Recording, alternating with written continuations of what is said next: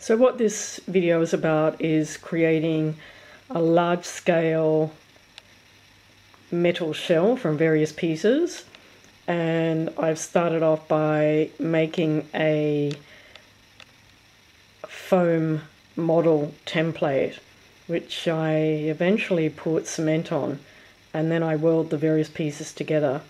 So you can see the size of the shell that I actually started with.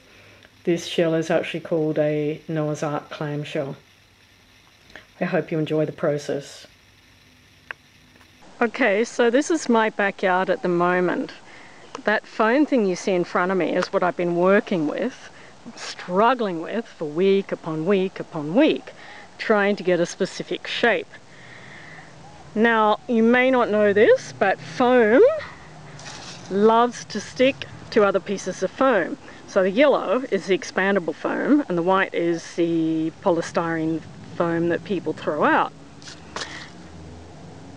Now, I'm not going to show any brand names for this foam, but all you need is foam, and you can cut it with a saw, which should be lying around. There it is, there's a saw. Okay. Well, at this point, I'm just getting I'm starting to look at the middle, the inside, and there's a whole lot of areas that really need thinning out. But as I start to thin out, I'm realizing that some of these points like this are actually getting a bit too thin, and I need to put some kind of reinforcing here just to try and protect it a bit. So what I've realized that instead of trying to put the rod in this way from the top, it's common sense, I suppose, it's easier to put it in this way from the thicker side and up. So I'm just going to give that a go now.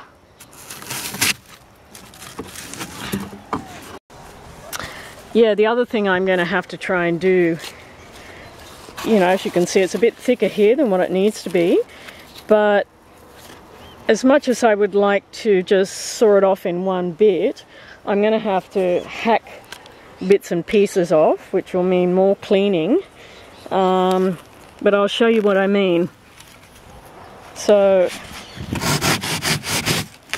I just have to do it in really small bits.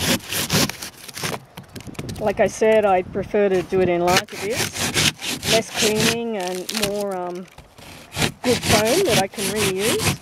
But so this is just going to be today's work, just small bits to try and clear it out, get it a bit thinner. The cameraman could come a bit closer. So I don't really want to cut in, and I'm just hacking it off in bits. Some of these bits are actually very hard to get to. And now it's really starting to look like it might be a shell rather than just a block of foam.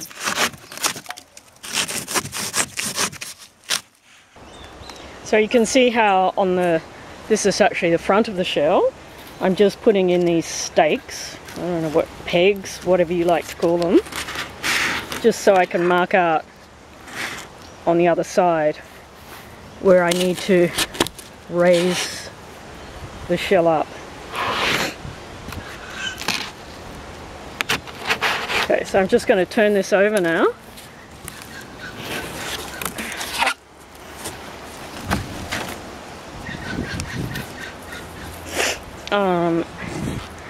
So you can see here where I'm going to put the lines in, over here. Probably should do it like that, because it does sort of flare out.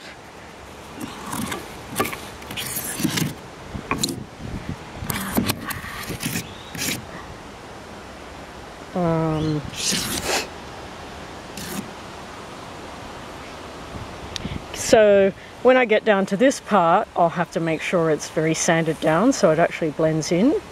Oh, okay. Sort of actually goes to there, but I'll probably stop putting foam about here.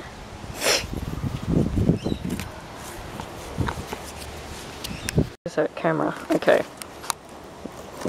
You can probably see me just drawing some lines in. Just some very rough lines.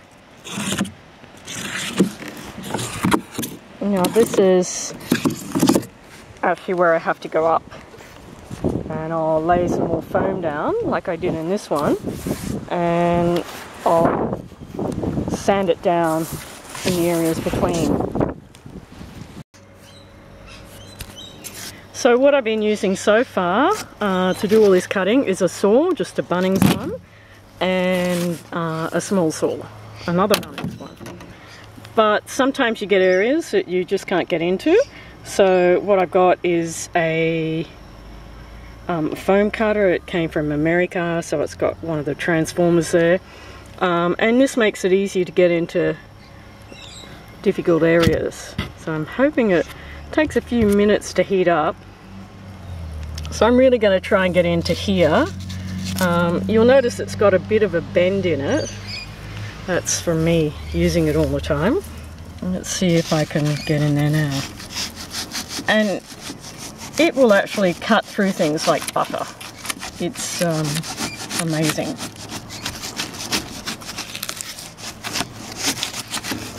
Once it heats up,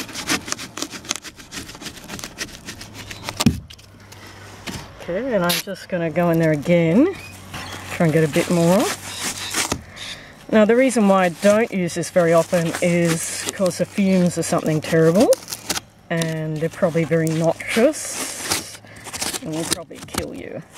So, so there we are. Now, don't touch it because you'll burn yourself. It gets really, really hot. Okay. Now, I'm going to try for another area, another difficult area, here. As you can see, I put a small hole in it as I was trying to cut it off. But I'm not worried too much about that, because once I put the cement in, I can fill up that little hole. What I'm going to do now is take some of my own advice, and I'm going to try and sand down this mess of stuff here. I'm just going to use sandpaper that you use for paint, and maybe I need to hold it a bit more, get it a bit firmer under my arm. And I mean, you can do this for stuff where you just can't get in there.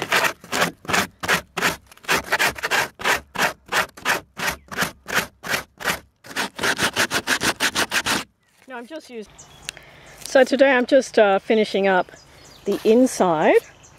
Now you can see the expanding foam. I've just put an old drill bit in, a 1/8 I think it is. So if you don't use the full can, you can just put something in there. Otherwise it becomes really hard and you won't be able to get out the foam again. So don't shake it up too much, just a bit of a shake. And then you'll need to get a thingy. I prefer the shorter tubes rather than the longer ones. The longer ones, they tend to block up more easily. There we are. So I've kind of, as you can see, I've kind of pegged out where I'm going to be putting things in. Not really necessary today, but on a windy day it's pretty important. So I'm just going to remove the first peg. And as you can see, I should have really pegged the stuff above. But anyway, I have a fair idea as to where things go. So I'm just going to squirt down a little bit of foam. You know, sometimes depending on the slope, you might want to just, yeah, I've got that in the camera. You might want to put it on the actual foam piece rather than the shell, but that should be plenty there.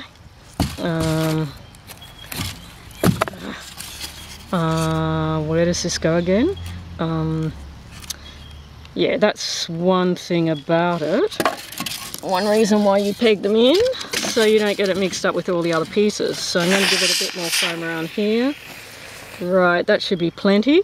So it does expand. and it's getting larger as we go up. That's it. And you can squash it down. Once you squash it down, it won't expand very much. Now the next bit of foam was this piece, so I'm going to mark the area out again. So it's getting to quite a bit of a slope, and maybe I should be putting it on the foam rather than, not the right way around. So this time I'll just put it on the actual foam. A few bits in there where I haven't quite filled it in, so I'm going to do that now. It's usually good to do this with the tail end of the foam, because then you don't waste so much. And the tail end of the foam usually comes up much slower. Well, one of the things I like to do, any excess foam, I just usually, gets a bit sticky, but you really don't want that there. Just take it off with your finger or something else. Yeah. And then sometimes it needs to be there. Might just put a little bit of foam in that hole there. And yeah, always remember to wear gloves with this. This is horrible stuff if it gets on your skin. Almost impossible to get off without pulling your skin off. Okay, and the other thing is when it's at the tail end, it's not going to expand very much. So if you're just wanting to fill in little holes, it's pretty useful for that.